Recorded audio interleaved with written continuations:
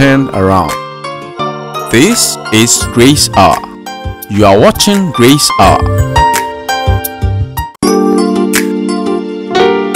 Witness the story. Mama kwaba eba Grace Hour Adom Kyei-Duah so.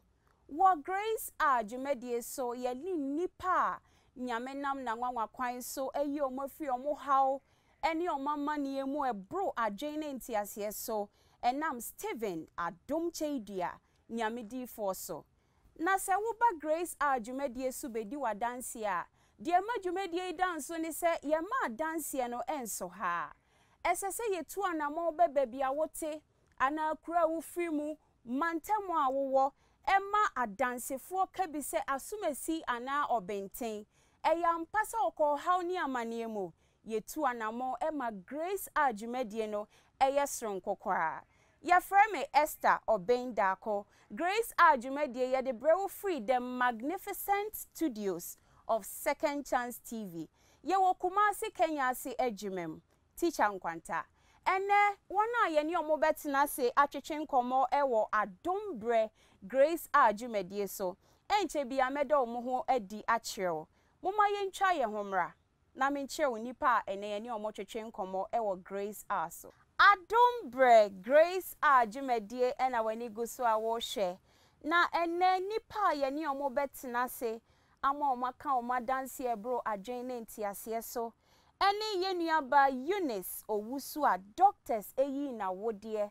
na yaka kire ni se ontimi nwu biem na nyame nam ni D4 Adom Kyei-Duah so ama ene watimi awo na nye ono nko ana waha ne maame Madam Margaret Asumedi Sechi enso waha ye ne omo betwetwe nkomo ewo Adom Grace Hour Jumedie so maame no Adumo Adumarako Yehowa nhyiramo Yehowa nka Eunice Yehowa nhyirao me pese ye de nkomo twetwe no ehya ase wo so eba ne sei ena doctors eyi wa wode de koba ye ne sei me free Kumasi na me kotechiman nti ye bedu techiman na mkonya accident car no ebe pem me side baby na metena ye taxi nti eba ne sama fa nko hospital driver ni koto e drugstore e de maame so within be 2 months na me yefun start say ya me ya na am de call hospital nti me call na doctor na yese me konkotwa scan me konkotwa scan no se an ade bi atwist e wo me yem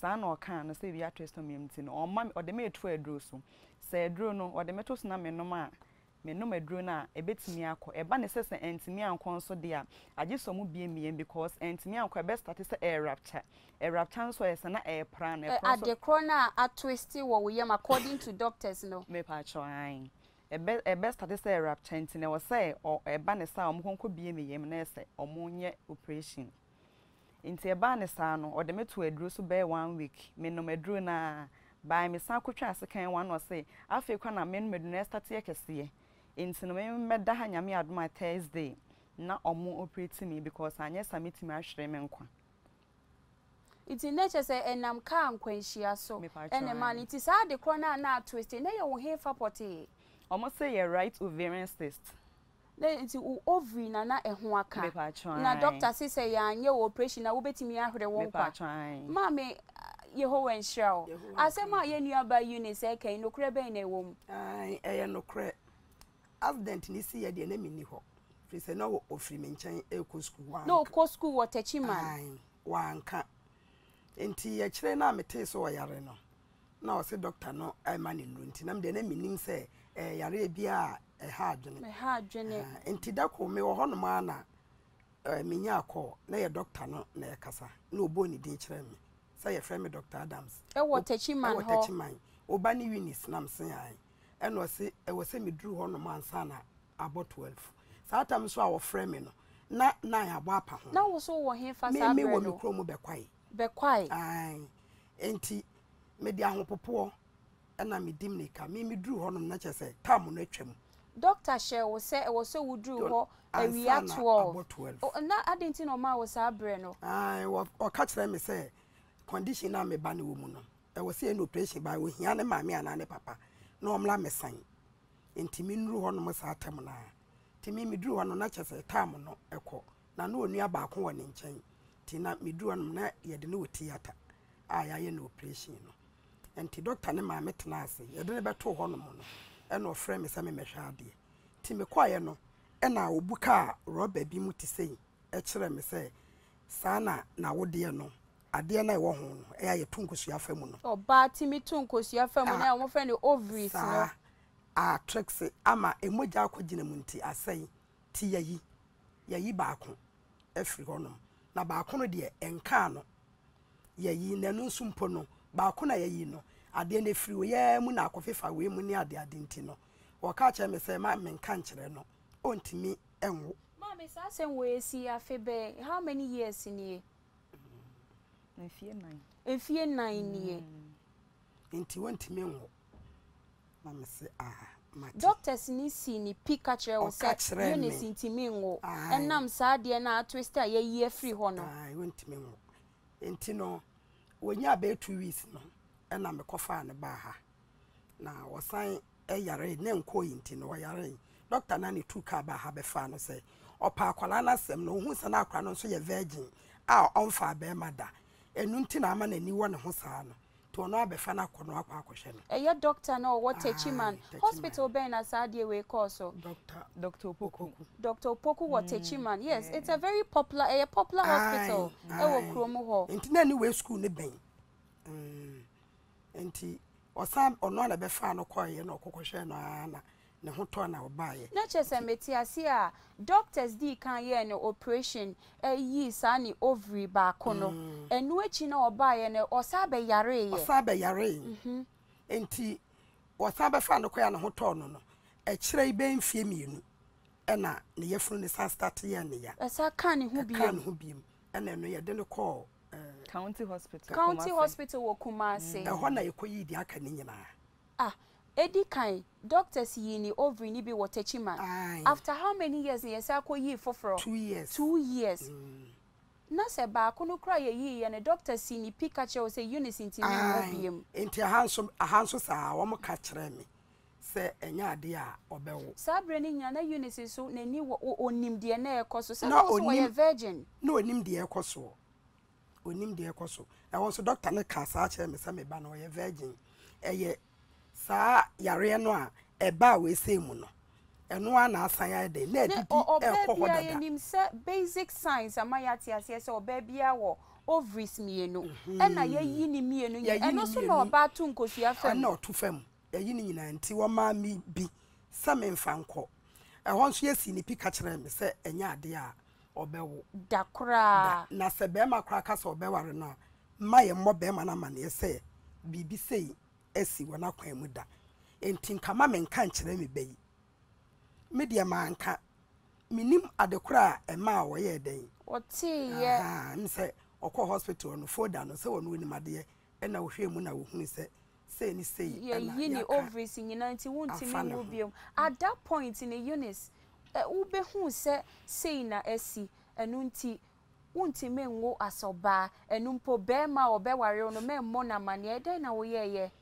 me say sano ha me kakra by answer that ha me say because na me ni obi ante ho a na usa that time na wo sha wedding fie be say na me so by na me so de na mo be 24 years first one ti na ware enye wadwenjen yo na wenu mu nyina afi eye den na wo be hu Adom Kyei-Duah nyamedifo de ko ba yen say me nipa bi a me pempan bokopa enti no asa one day me ye mo ba mo na adwuma na guy bi eyitre wo menchen wotade na eyi ne to ginyame fm pachoane enti ho na eda na ya na metatie papa enkyere wo na msa papa yi de ne nkyere sirosi preach de ofinyame nti meja ba bia mekonya na makoho because me ko bia on person force me say me nko counseling before that no na wotatie wodi kan akokọ asofo me ma dikan akokọ asofo bebre ho e ma last time kwa me kon ho kan na nka nye me condition nka me de ko ho na misika adwuma misika na wo be 16 million te ba ne sanase madwumewura no o ha ha nam se ne me de be fa mpa ibumu na me hu sofo bi na me de ko ne ho ye gokoduru ho no wose me mfama no betimi ahwe npa kro first kana me kokoduru na asam kokoda ne ye eno se an me fie ye yima wode ho akoto de nsem se bebre enti no doctor say you wode no sofo bi se wo fie abaifo yi a wode na koto ye akwa o meyima wode de ho akohye kuku obi mu yo enti no abra woti nyamedi for Stephen Adom Kyei-Duah nka wo ginyame FM de na woti ye ma wo si pisa fe baby a wakonyina wo nko hobiem de ma me de shame nkra na se Kenya ma me ye madwensem ba second chance ne se na papa ya akirikire bi ban me refi topic ne kakra eno okasa oba bi wo ho a oware Nyankopon na dom na se oware na ebia wonya oba wonya aba ni bia na wa start say me fiefo na me fiefo na me se na wo no wo see so na sa tam anware na wonyinsen a na wo hwehwe nte set tomatoes no or hwehwe set tomatoes no se ne Nyankopon ya wadom na wadika wa hwe ne munyam kase ese na wonya maya na ma start de nam say bayifo efriwe e na say no na wote ya e to makoma so say wapai ofri Nyankopon ampa na oka no kren so because me hu ni say hwi ni ho me maame na okom oye konfo matena abosumfie bebre entino asesa obi kasa obi na eyi obi chechenche na me ni wo maame ti na oye konfo sa na me so na okom no so at the same time na me kwa sorry no mu nsi me kwan so me nkwa so na me kwa sorry entino na me because na bibi wo ho a kai bi kra me kwa sorry kra kam kwankon betima ba be ama bibia ye me anase yare bi kra eden abomi bye sane ma ne bibia ni ho a esi santem me forget say hwi ni ho me da me koma sorry ti abra woti say ne Stephen Adom Kyei-Duah nyamedi fo so hwi ni ho ne de na hu say bibia ni ho oyo nyamedi fo sa enti no yo Eunice ma ye hu abra afi woti nyamedi fo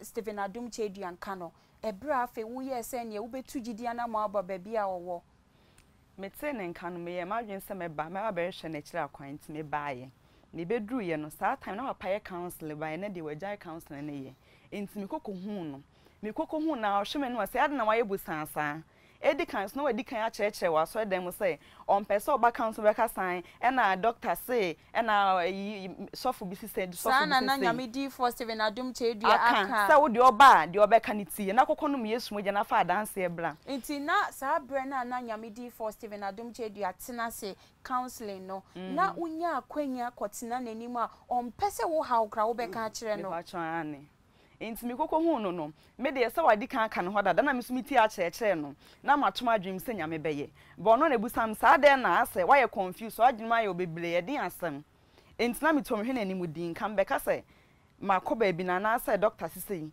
e ho na este bi pre me se menya na ose onya ma me nkasa na ose adan na me se an ye operation yi ma wode and was doctor ben apron so wetima akoyi ovaries sa na me dey for say doctor ben apre ne ho akwakoyi ovaries na free ho sa no enti din na me se enti no say enti wo na me se sa na o maka and was whether you sure or no sure obewo whether you sure or no sure sa na kan before you see sa na kan yo yetie and was mewo enti no ka che me se me konkono me yesu muja na me fa dance yemra na ese me de me free ho na me to me yesu muja na me call ye by nams na me nware ye ninti no na sa ne ma ne de awasam de waka ato ndi makoma atom yem say daachi no e dan ya menya ba because doctor ne ka che me say me ware kra ma me nka nchire be no kra so be dan na madwendwen say obi baka so be ware na wo de hintasem bi say kwa akosie no ne kra so be dan na madwendwen ba papa kan sa no me to madwum bibia ho na mba so request de bia na ma beto yesu wo jandi bi yo Eunice ye ho ensure wo say ne wo ma ye ho kwan a doctors nam so de ba ye accident ba ye wo techiman 4 years near doctors eyi wa wodie to twene na wo be hia nyamedi for Stephen Adom Kyei-Duah o say na doctor ben krana apre ne ho akoyi wa wodie ya to atwene enu nti wo bewo moma yen hwa ye homra ye ba ye ne madam Eunice owusu a doctors eyi na wodie nyina ato atwene na nso o be hia nyamedi for Stephen Adom Kyei-Duah o say konum yesu moja kofa dance ye bra ene Eunice awo afane ho afaneba adombre gracehour ena wani guso a wo hwe adombre gracehour jumedie ena wani guso a wo hwe jumedie ye de brew freedom magnificent studios of Second Chance TV. Wokumasi Kenya se ejumem teacher nkwanta. Ene Grace Ajumedie so yani Eunice Owusu a doctors eyi na wodi atotwene ya bona no se be makro be ware no mo na mane fi se ontime ngo bada ne maame Madam Margaret Asumedu Sechi enso waha. Eunice ye di nkomo wo ka bra ubehu Adom Kyei-Duah nyamedifo a wo ka se Dr. Ben na pepe ne ho ayi wa wo de eba ne sei na afa de wo fa yefuno me pa cho de ko ba ye ni me sister ba bi nso yare ye be fo ye so yare bia na yare wu ti me de ne ba ha tu anamo e de ne ba ha nyakopon nam ne difo so esa ne yare nti ne ho ton me ba sa me ba bi di adanse me pesa me ka we ma second chance me nyina etie kasa papa kasa senyame bibi ma wa e wo se ubedi adanse na adanse no se wutimi di a wo san ko ekofa fro ban eye no kre na de me nyinsen yi baaye me bebe di adanse ti me di adanse pe busa me se wonya adanse fofra obesan adi ana na me ka che me se ane e no se na kofa adanse bra ti me kra na eye nyinsen de na nka mani nya den e na ba mi hia obi sa ana me ne wo ho ti wo ho ahoyem basabasa bi sana me de ko hospital me ko doctor say menyem 4 months na mbusa ne samme e no se ane e no se ya den na msenye bibia ti e ba ne san me sorry na me ko frame doctor na oye mi operation o no ka che me say dachi bi sa we do use dachi bi snya me ya wadom na sanyinsan bi e ba frame na bom amane ti e ba ne san me so me frame doctor ne ka se nyame ya wadom dachi bi a me pa cho ane na se nyame ya wadom ti ono ni nipa odi kan frame no mpa cho ane ti e ba ne san esa me frame na mbona mane sa doc me ho e mbasa ba me ko doctor so menyem 4 months doctor na doctors ne mu dia say ye operation mienu di otachiman no di odi kan ye me first one on as offer me sa ne ba na oni me din sa woso nti on na say bibia ha me metimi ye den ebona mane so na me friend bona mane sa doc me ko ye no ye se menyem 4 months na o sa na me se na o se ene wo case we die e wo se me specialist e de man doctor no what techimane so specialist ama wo hefa e wo kumase me patwane na me busan se na ba bia me ko mo kasam na o se da bi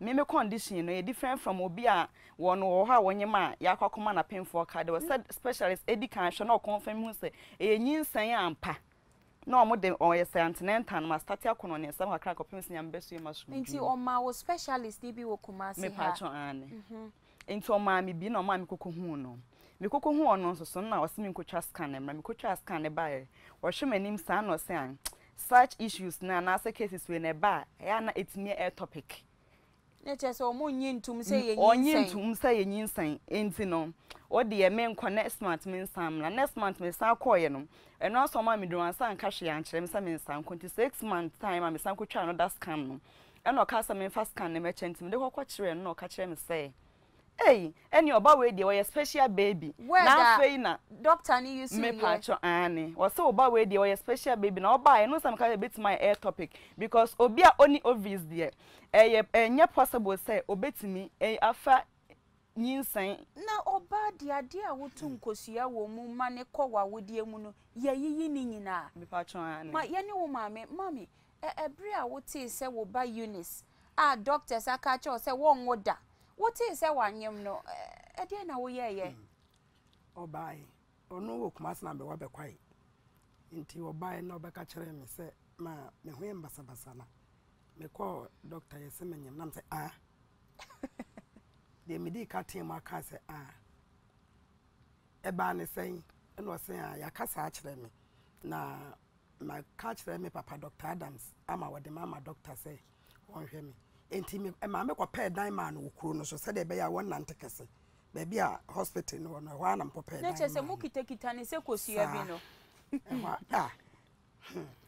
adumo adumarakwa Adom Kyei papa no we nyamedifo oye nyamedifo pa chese ya na tembia se me kai sa se mo ya na wose achime na wose egu mi papa enti me kwa ne nkyɛn kɔhwɛ no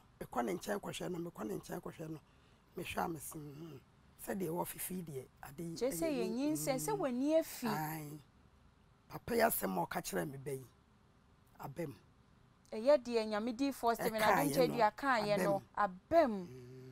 Eunice, you won't say would be bosomi nsia wo bedi adanse e wo second chance den ye pese ye yi sa breno Emma ahwefo hu abra Eunice bedi adanse wo bai na wanya bosomi sen na mo 7 months 7 months na wo de wonyin sen ni bedi adanse wo second chance TV so ye pese ye play sa video no ebra ye nuaba Eunice owusu enya bosomi enson na odi ni nyinsen no ebedi adanse wo second chance den duemo wo ba ye di adisem na nyamedi fo ka kire wo me ba ye no na mbedi adanse ka kire ne sai ma fa afuro wa fa ye funo na se asem na wo ka kire wo se doctor bi apepre ne ho ayi ko fa adanse bra na wo di adanse na ba se me de ko ye me bedi adanse no e no e ho no so ka kire me say abafo ada o ye mpa ne ho fe wini abofra na by one ka de me wo se bi oba na se bema ana se bema ba wo se abofra ne ho efe na me wo no de beso hospital me ngo na entutu obi fi na pampem eba wo se wo be wo ba na entutu ofi na pampem wo ba okay ye pese ye yi ebra Eunice enya abosome enso a wo bedi adanse e wo second chance den duemu anyamedi fo ka che ne se ba obewo wo no na entutu ofi na pampem wo ba die bebiom na wasa kan ye wase me wo na se omra na entutu ofi na pampem by da me di abofra be ba bedi adanse na obekire yan ase adekonti a o kasa adekonti a o kasa. Okay, ye pese second chance TV ahwefo asabre o mo hwe dwumade enhwe ebra ye nuaba Eunice owusu a doctor say yi na wodie ebo na busuafo ano sempo bema obeba se obewari ye nuaba e ma ye nka nche ni fi se awo ede awo de onwu bida onyinsen ye nyame nam na nwanwa kwan so ma ne konom Yesu moja onyinsen wonya abosome enso na obedi adanse no ma ye hwe sabre no a oba second chance den duemu ebedi adanse ose obenya ye fuyade na ye fuyade no ene de ne ka hospital tachimai ena doctor ka kire ne say eye ovariances na ne ovary no mienu nyina ana ba akompo ensu abegiram enti say yanyi amana obewu enti say the doctor no e ka ne faaye no ema ayam hyehyɛ ne awopopɔ nti awofo trance ma doctor eyi ovary no efri ho ante ena yare ne san be ye den ene ye ne ba eye Comfort Teaching Hospital ye ba ya yase ovary ba ko na aka ne nso enso abetemu yanyi a obewu etina etwase ovary sine me enu nyina yeyi ovary sine nyina efri ho ema doctor ka kira ne say maame se obi ka se obeware ho a enka kira ne say oni ovaries se bema bi eni ho a obeware a ompa wo enti mane nwale wie ansa na waka kira ne say ovaries no eni ho nyame ncha de na ne maame ehu fie ha ena ne maame de ne ba nyame di fo anim ebra obedu nyame di fo anim na papa say na ade na doctor for apro mo ho ayi ovaries ni me enu nyina na me ka kiro se me nyame a me som no no adom nyame de onim ovaries ena wonim de ayi konna konnom Yesu moja na kofa dance fabra mami ekonnom Yesu moja onyinsan ye odinyisan ne bedi dance ye papa ka kire ne se ko na kowo na da ye bewo abofra no entutuo be free ni trim apie enti se eba da ba bedi dance ye no da no na mekire o sa asem no ase ose ampa ode ose akoye oyo wawo afa ne ho afa ne ba obi a yese bedi adanse na ye hwe ne sisi ano na ye pese ye hu abra Eunice nya abosome nso a ode ne yefunu no bedi adanse na mrepem no ye beyi eno a kire nyamedi fo ka kire wo se wo a oba ne na pampam ntutu obefiri ho aba me pa chan na wo ye so net say me wo ne so saa pepepe ntutu ofiri na pampam ma me ye no kure me wo fie me kasa me kofa ade aba na wo ye ni wo frɛ me ana me di me kabae ti me duru ono ma na nurse panyin no was akrai die wo ye nsankyere ne be o entutu afiri na na ya pampam aba no ya gye a waje a wo binsi wo hada ebinsi wo hoda na me som ka kye ne sɛ was says if you say oye bosheba. Oye bosheba. Eunice, wa woman na eti saying. Ma woman no. Nay, a quiet boko. I won't go quiet boko if you say. The entire doctor and the specialist no who say I'm operation me no. See I who day and shed that anyone to know my expectation is say come I walk me and kay best I am for. Not as a natural bear for bear or so baby a timmy chim won't come to me some by I want no time no year 28th me baha on the 13th no pastor mammy. Me could do for 2 days time. Na me continental. Me could do a doctor female saying from I'm not funny mamma. I would date now walk can a year or baby and my first scan now which I need share that will be one. Me patch. Not dating this 28th. And I will buy had a bay. Me baha 13th. 13th on the 13th. And I am a for Sir Empire Mouth. Now, we free her cause. How many days a BBC here? 2 days, Pepe. After 2 days, and I walk out. Now, your person will take it as to call a labor ward. I will call one.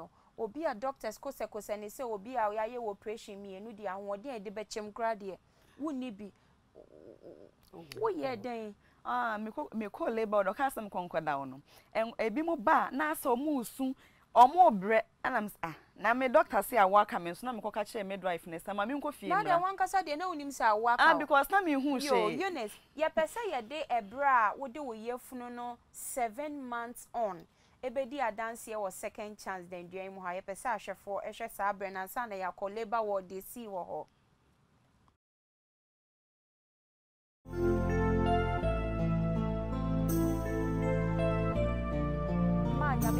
Srema wa wo ye na na se na when you say na near 28 men so ye so me patch on but now time a doctor dey am so be won so ye it ye da we here da me ba ya na me for Srema wa 3 days and 2 days and I for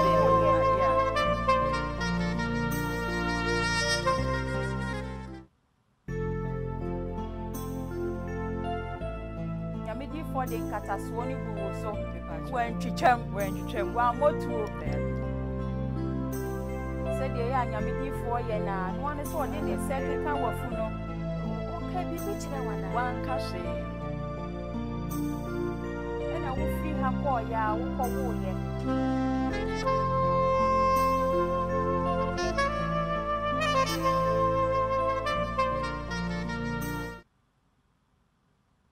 Eunice, a brave baby, dear Shen or TV, so see a brave baby. A bra, minya 9 months. There's a woo bosom in Kumona or buy no patch.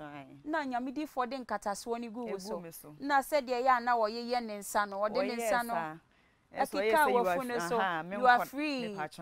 Now, sad that way, no free second chance. Now, see after how many days now, we'll call into labor. 2 days, Pepe, pen I'm the call hospital because now I would in young come, I'm a antenatal last one. Oh, it's a wood now one can walk normal antenatal now more corner. Now, who could do one after there? Me could do her doctor no midwife no. Say, me nam punishment. I was saying, or call for doctor nearby or friend boss near my name friend, I'm not funny when I walk no. Now, one casa dear walk out the one. Me they not me who she because maybe mobile monkey can weigh bo moose.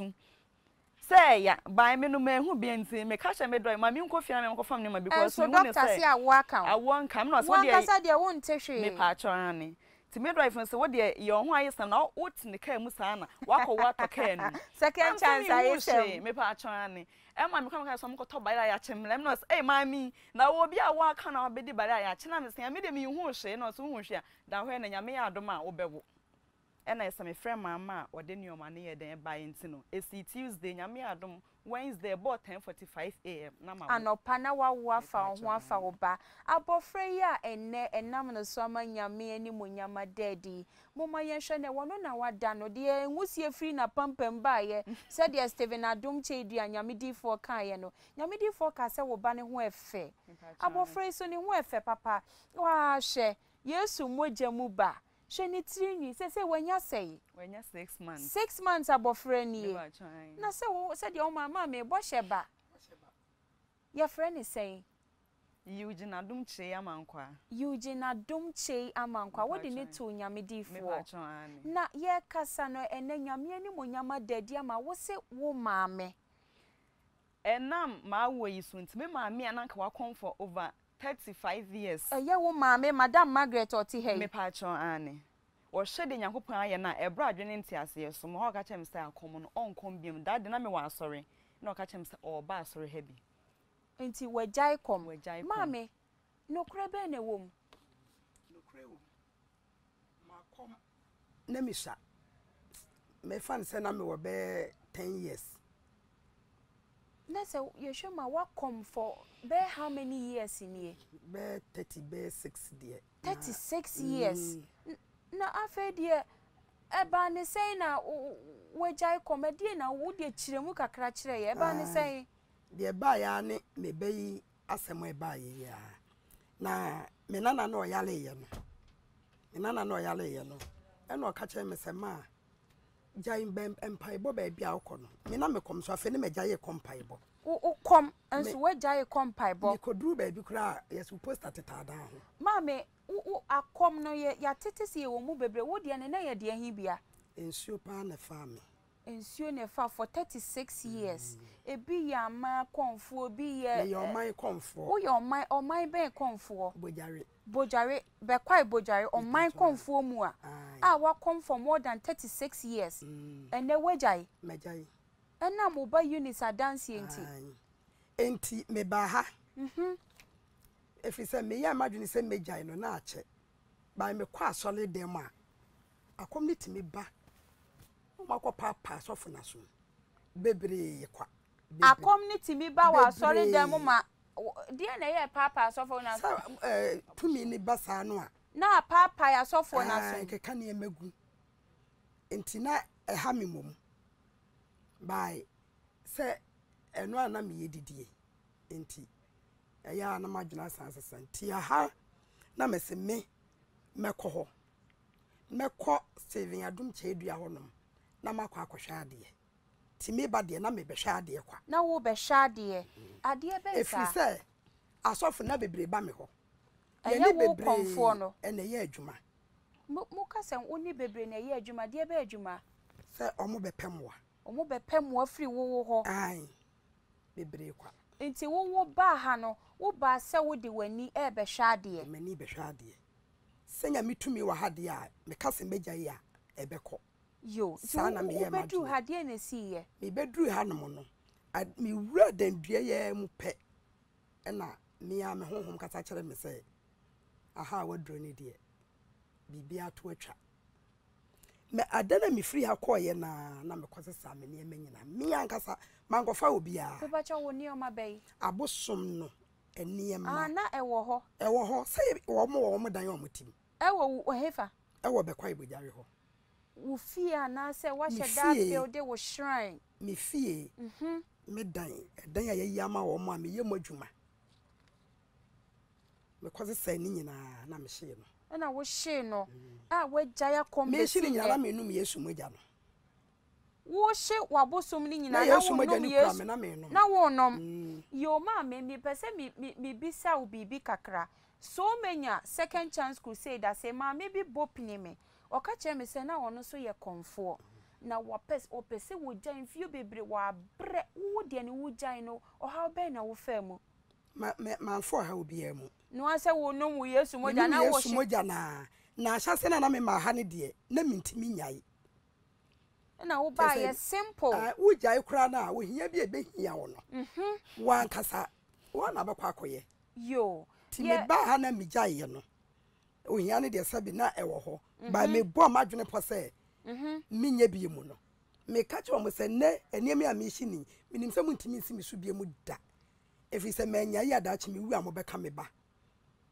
me awo ma ya ahofefo we se mu obi be wale wo ba kra wo se wo ma me e konfo a enya ade obe wale Adom Kyei-Duah din mu na me digina se ba pa nya me na de ne ya adwuma de a busum bia ni won mo betima si mi so bia mu da na wo se mo besi mi so dia ani mo nko papa de wona mo nkosi mi so na wo hye wo mo no de na si ye bibiansi wo so okay ye pese ye de pictures bi kire ahwefo sabre ye mami hwan na wo so yi hwan na wo TV so yi Ayamia. Wono. Aye, bosom penny no. Bosom penny, bojare man comfort. And what's I near? Aye. Hey. Not just say, oh, my comfort pa. Now what's the wash you bosom now won't know me, yes, Moja. I mean, no. If you will, I will be an amicable pressure on me so bro 5 years. And no crown a year me da. Pressure ni free me so no, and me bay ye. Na me say me. Now will be a comma pressure on me so crying some minimum. Mammy, why you on my comfort what come for more than 36 years dear my Musa. Adom Kyei-Duah nyamidi for. E fiti enfie be eduasa bakunie ono de Yesu hu dewuro ena obo o se nyame anim ne nachi no hwi ni ho na wo ye on man comfort for over 36 years ene wo betimi apamu aka kire ye se nyame anim ne nachi ni bibi wo ho biemu ana bibi ani ho oh ene de say me didi adanse e kire enkofo bebre kwa ma me pese me se bisa wasembiem wo ba Eunice doctors eyi na wodi nyina atotwene ye ka kire wo se ontimi ngobiem Ghana hanso yenim se akonfo enkofo ba mo ho bepemwa na wo ye konfo no wantimi amoa wo bei wo kwan bia so dabi efri se ono akra no e kire na ontimi nche na otimi nche nsumpo a anka enye yiye kire se enya ade a medi aduro ema no kra no a ono kra nko beye 1997 ka wantimi nye da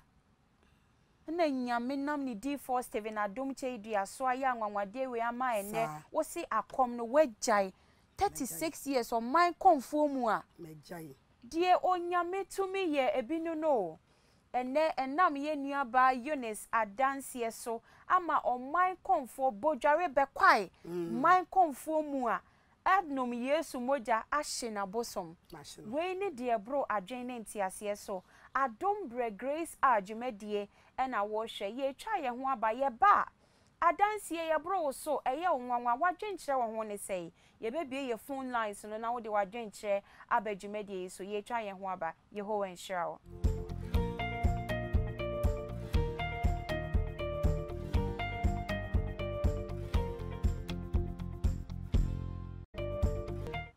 Senye Adom nyame a adanse we ebefa hen ena aba Grace Adom Brejumedie ena wani gusu a wo hwe na ene ye ni Eunice owusu doctors eyi na wodi nyina ato atwene na yesi awo ade awo de onwu biem na ene nyame nam ni D4 Adom Kyei-Duah so ama Eunice awo abodoma fefei na enam na dance so amane maame o my konfuo mu a wahye na bosom onum Yesu moja na wahye na bosom senya Adom nyame a adanse we ebefa hen ena aba enunti ye bie ye phone lines no wadwenkire wo dwumadie we ho ene sen anampo se bodware my konfuo we wahu ne pen se okom wudi adanse se ampa wajai kom ye nuaba Eunice adanse ebro adwene ntiase so wadwenkire wo dwumadie ho ne sen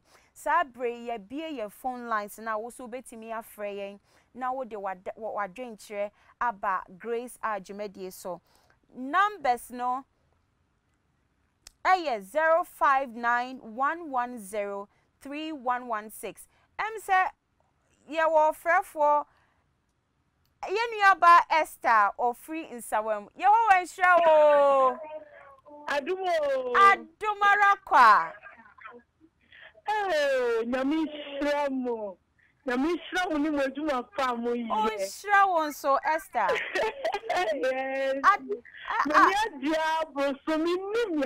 when you diabo so Esther Mr. Wu TV no lower Wu TV ni kakra se de be ya ye betimi ate wonka when you diabo so wo ho mpachai e die na ye onwanwa wa dance yi mo adanse mi ye won do so bi anyankupo yi mi ovaries a wetu ya nyi sei awo no Adom nyame ye kesi ampa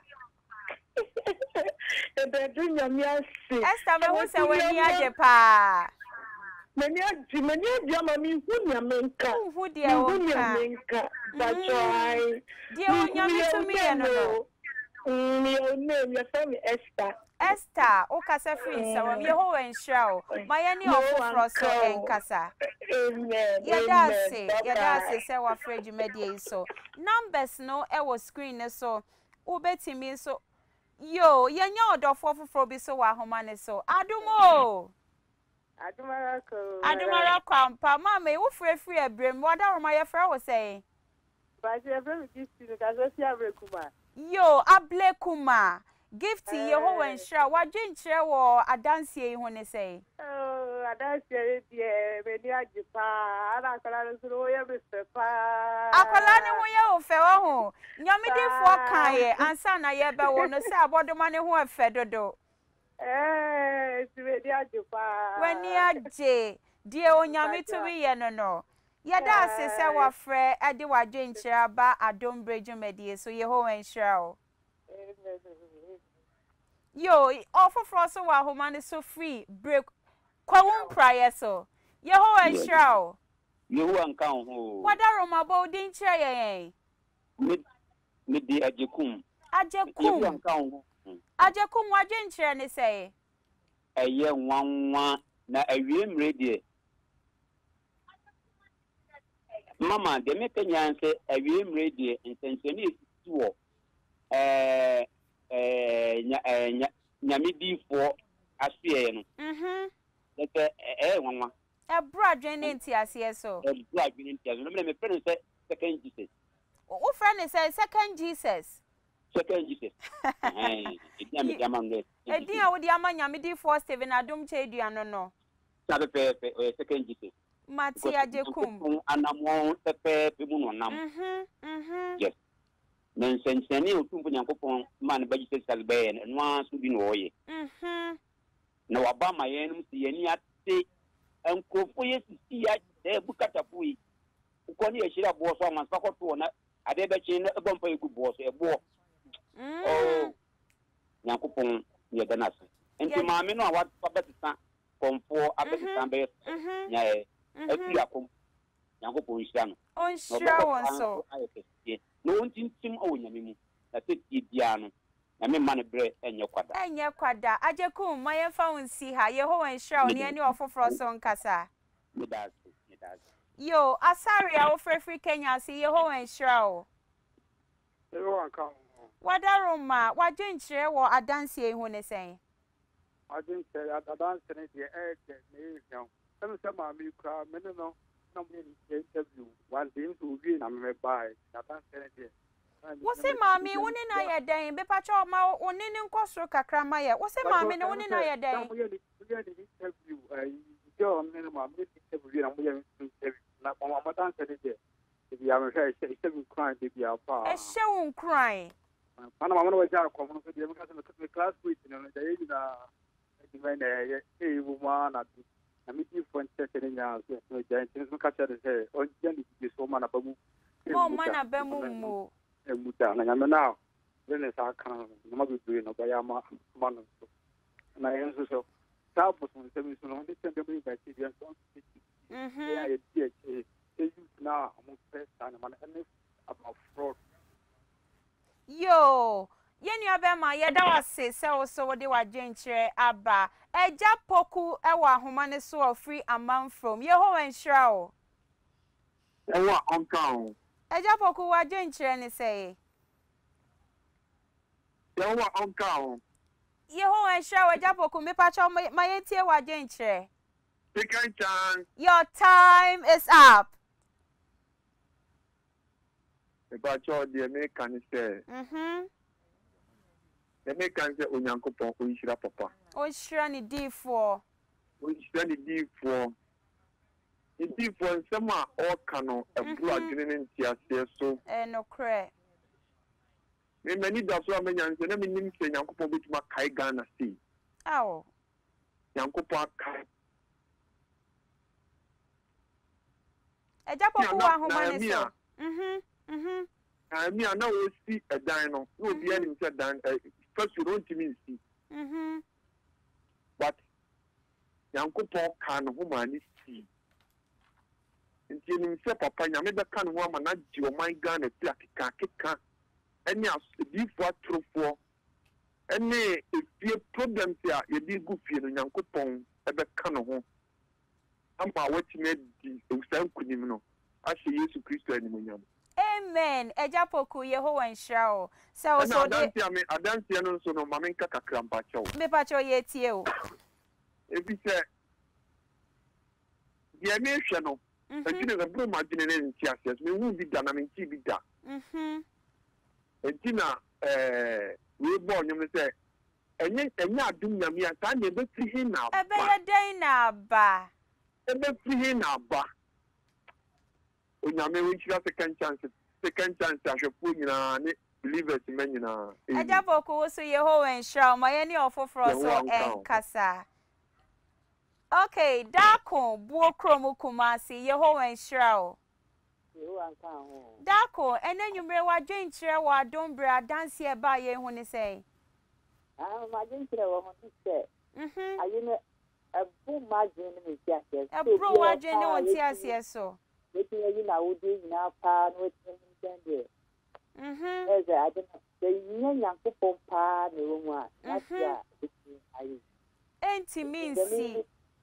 Ta ndem didi nya ne sɛ ye nyina fa ye ho sɛ okedia mpɔ no. Ndini dinkwa na sɛ ɔde na ko ye adwuma ye ebe mu die. Ye hia ye ndia no Onyankopɔn sɛ ye dia nsa. Dako Yehovah nhyira o. Say na nwumre wo so de wadwen kyerɛ aba de me hwɛ ni mu ni sɛ doctors ana sɛ nurses a ehwɛ dwumadie ya wo munim sɛ de sitie na sɛ ye yi oba ovaries a entinka kwan da ho bimpo sɛ obetimi awo me expect calls from nurses and doctors na omo so emek kyerɛ omadwen wo anwanwade a onyame ayɛ wo ye nuaba Eunice abrabɔ mo enam so adansie yi so ama ene omame a oye omai konfo mua yo ye wo bi wa homa ne so ofrefi ho Volta region Yehovah nhyira o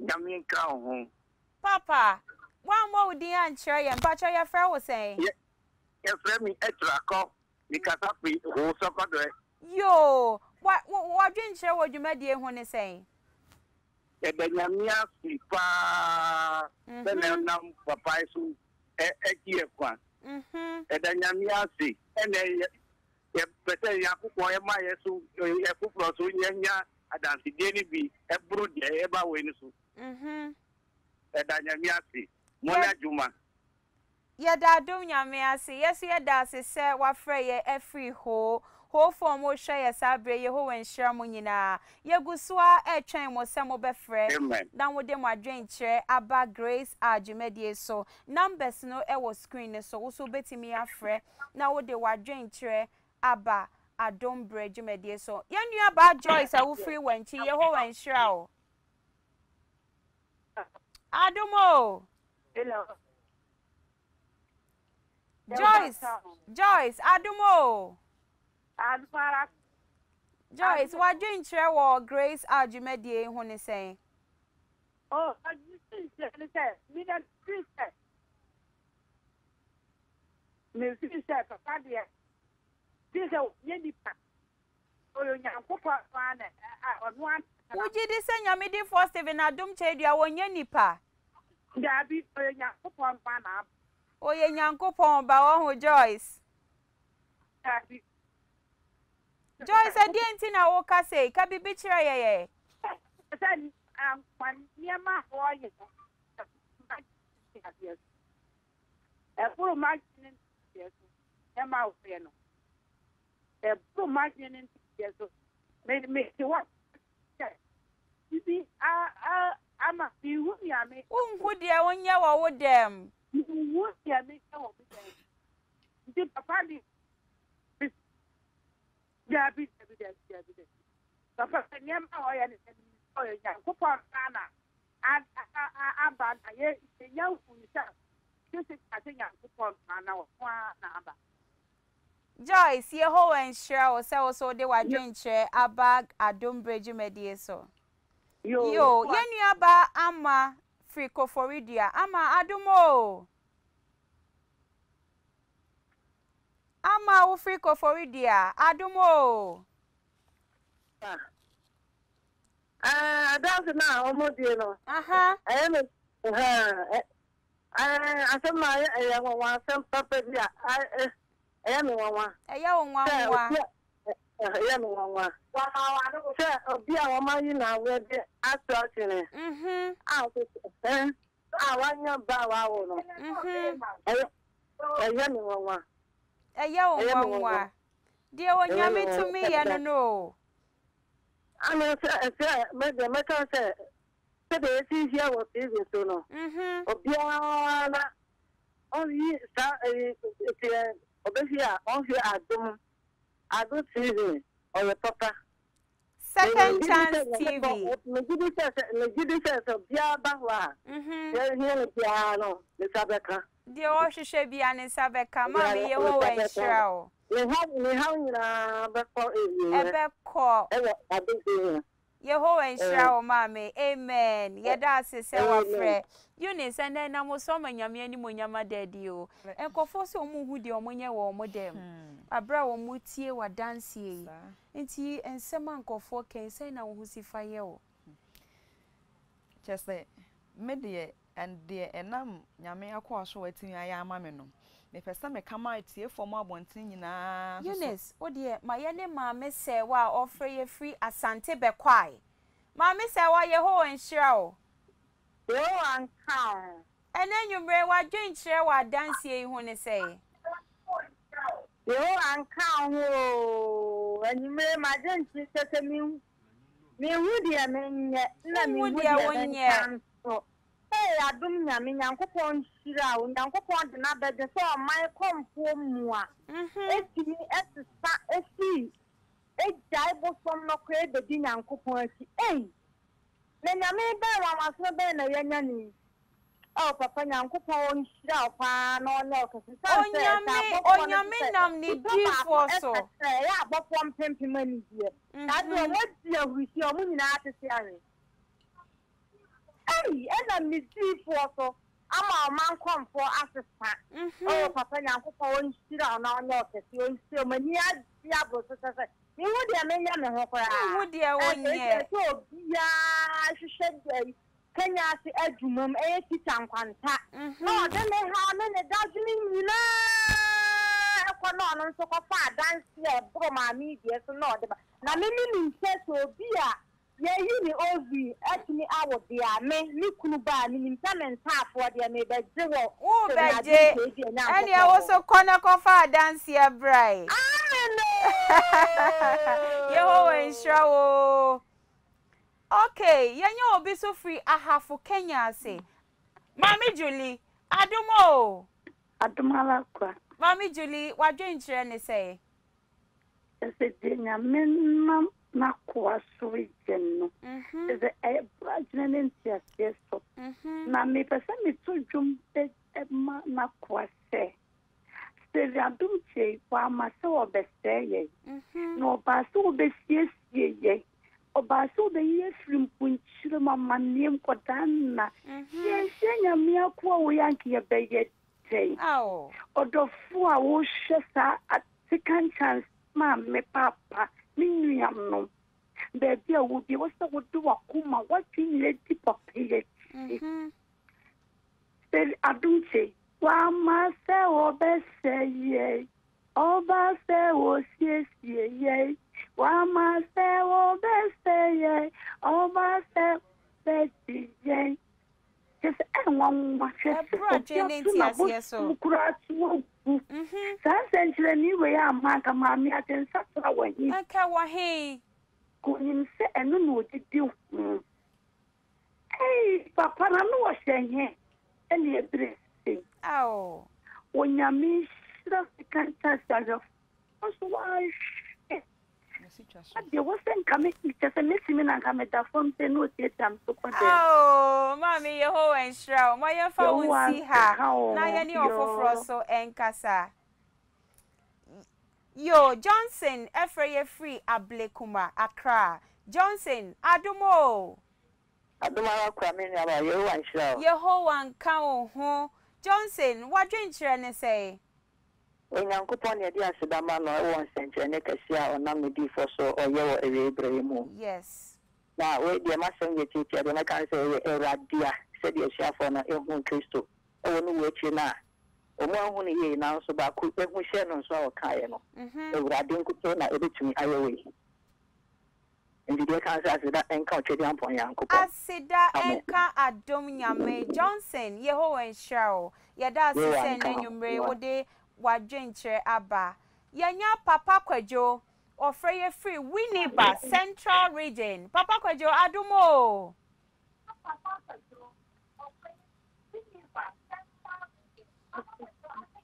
Adomara ko. Papa Kwadwo wadwenkyerɛ ne sɛ Oh, me de magician is here.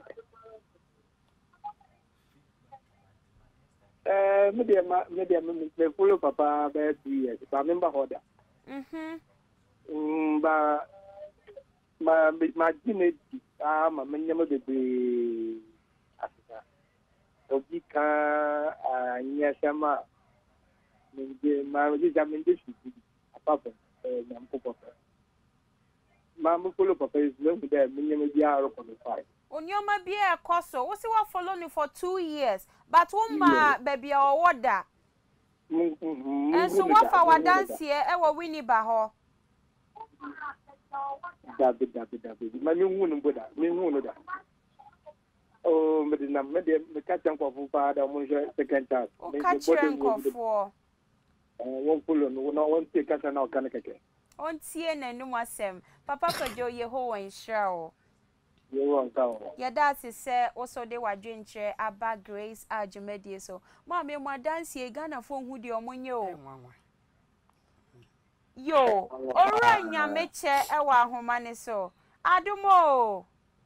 Adomala ko. Ora nyame che na nwumre wadwenkyerɛ ne sɛ. Oh, madam Jerry say the one me for the enwanwa. Enwanwa. Na enwanwa. Na enwanwa to the sense that should be there and to share more cup. Any aduma all the media or the crowd na kinsi. It's sense na hombla sie the see together. If much do the bala as a Bible crowd for cover your crew. I say nyame for stephenadomkyeiduah de aka ho ne yɛtwerɛ Bible no. Bible aka ho ne yɛtwerɛ Bible. I think we are obi bɛka no wobɛte mɛte ayɛ sɛmpo kura. Nti yɛsɛ nyame ma de nyame ɛnyɛ ne sɛ yaa ma no nyɛ pɛse nkyɛn deɛ yɛhu no. Yɛwɔ aresum yɛre mu na mɛnka ne ho na mɛmmoa no nyame nyɛ no kɛseɛ paa. Amen. Adomara kwa. Yɛbɛfa yɛ last caller. Mrs. Brenya wo free Accra. Yehowa nhyira wo. Yehowa nka ho. Second time. Your time is That's the catch that nyame nsira no ama onko the whole world. Na nipa atiti se yo ti hwe no ebi system na dance ni be tie ma nyame ni onyama daddy ye ka kire papa said ye o kan ye na yakuma to ye yam mo bo ato mo yam o ka kire ye second chance US ye ni hope ka kire papa said wo ma onu so na kuma to ni ye na de o ka kire ye dia ye ho Wode mo ho agim. Nyame di for sabre or show ti wotie dia wo ka nyina. Nyame o ya papa ni ya mami o isiro bia na nyame ma no kwatintin na baabi obi a se bia onu tutu eme kan se yehu a isira no. Kan se ya papa se ne ma no dos no mu pie na 2020 de agi baadia. Mami Yehowa nhyira o. Yada sisa ode wadwenkyerɛ aba Grace Adom Brejumedie so. Say ya mami ya ne de kasa ye ono ne ye last caller. Unfortunately, mpanyifo kan say bi se wodi adwen da chi a obehwe frau se ye ka se ye fa calls ni nyina me si nipa ewo akira efre no ebro adwene ntiase so Eunice ene enamodansi so amanyame animonyam ayekese chese Ghana for efre se moti de omoka ye omuhu de omonye na yaka se Grace jumedie so de ma jumedie yi danso kra ne se woba na wobedi wa dance a se wo se yetu anamo ba baby a wo kura wo free mu mantem a wo na adansefo ekebi se asomasi ana obenten eyampa se woko hawe mu na nyame nam ni D4 Adom Kyei-Duah so ayi wa free wo haw ni wa manie mu yenua ba Eunice na dance enso ha ne maame on my konfo mu a bodware my konfo Grace for yetu anamon eko bodware ema wona wo ya dansefo eka bi eno nti ye de bi be kirew na the second part of sa interview yi ye de ni nyina abrew abra yetu anamon eko bodware ne moma ye nhwe bi na de wobehu se Second Chance TV for ya babojari ampa se ye mami no your mind come for right eno na wo hwe bojari kro ni mu e na wo hwe ne sabre e wo Second Chance TV so ye tu anamon ko ye said ye be ya ye behu no yeah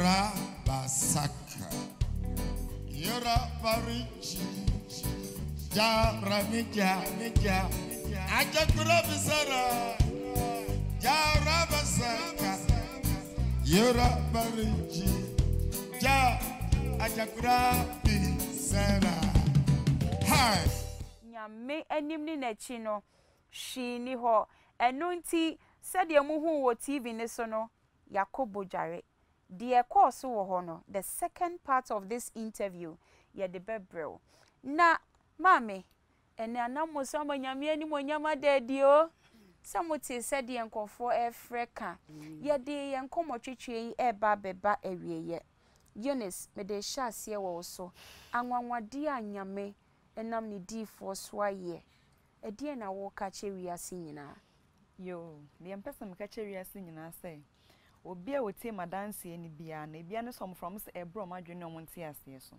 enti omo nso omo wo hawo ne amane no omo mbo ntom no muntu na momra second chance na no so omo befie efie mu ha nyahopon mu nyam so besane omo because media na impossible by enamadum nyame so aba be possible dia omo so omo mbo ntom ye nyahopon be ye omo so dia mo nyankopon be ye omo so dia ma omo ye maame kane no omai konfo ye bodwa na wo dadie ewo ho ka nyame ho ekire won ene wo se adom nyame nanim ni na chihwi ni wonti wa hye wabosom ene Ghana ni wiase ni ehwe wo sabre ya ede na wo be ka kire won mo de me ka kire Ghana hwefo nyina ne se nyame anim na chihwi ni ho se de ye papa Adom Kyei-Duah aka no enti minuanom a womonso eye adwuma na meye bi no a womaka che me se womo de omuntimi nya na omusuro no omuntu anamon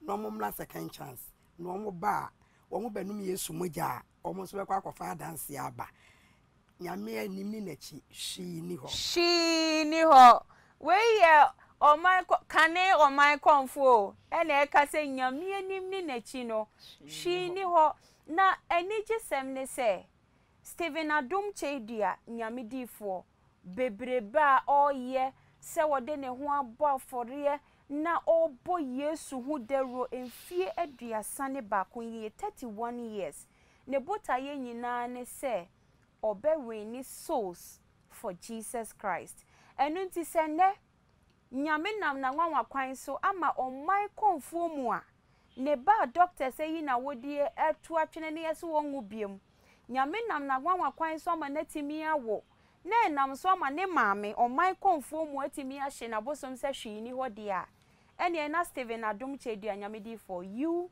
are on course enu nti yede Adom dwumadie yi ebesi ha ene na said ye ka no the second part ye ko bojare de si ye no ye de bebremo na ye kai mo se nyamedifo a nyamenam no so ama anwanwade we nyina asi no na chiri kwan enye yera kwan ye wo Kumasi Kenya asi adwumem teacher nkwanta sabra me ne wo ka sei enipadom ne wo second chance fie ha a wo mabeda ebefa healing school titie ni mu ewo teacher nkwanta Kenya asi adwumem adansidie fie ha Adom Kyei-Duah nyamedifo second chance fie ha sana fie da bia nyamedifo ye mpaibo kese ewo Pokuase Katapo estate a ewo Accra eho nso betimi akoda ho na wafa healing school nkyerɛkyerɛ ni mu eno achi no efiada no pa nyamedifo besere mpaye ama healing school fo nyina midin ede Esther Oben Dako na dwumadie ya de brew free the magnificent studios of Second Chance TV ewo Kumasi Kenya ase adwumem teacher nkwanta mida obi bia se wonya abre ehwe gracehour Adom dwumadie afrefo a mo frɛ ye Yehowa nhyiramo wo a wo try se wo frɛ na wantimi no maubo entoyem afei kra na dwumadie ne ya hya ase die edi akire na edoso Yehowa nhyirawo na onye okese se enne day wo so waje bre na wahwe gracehour Adom dwumadie yakramo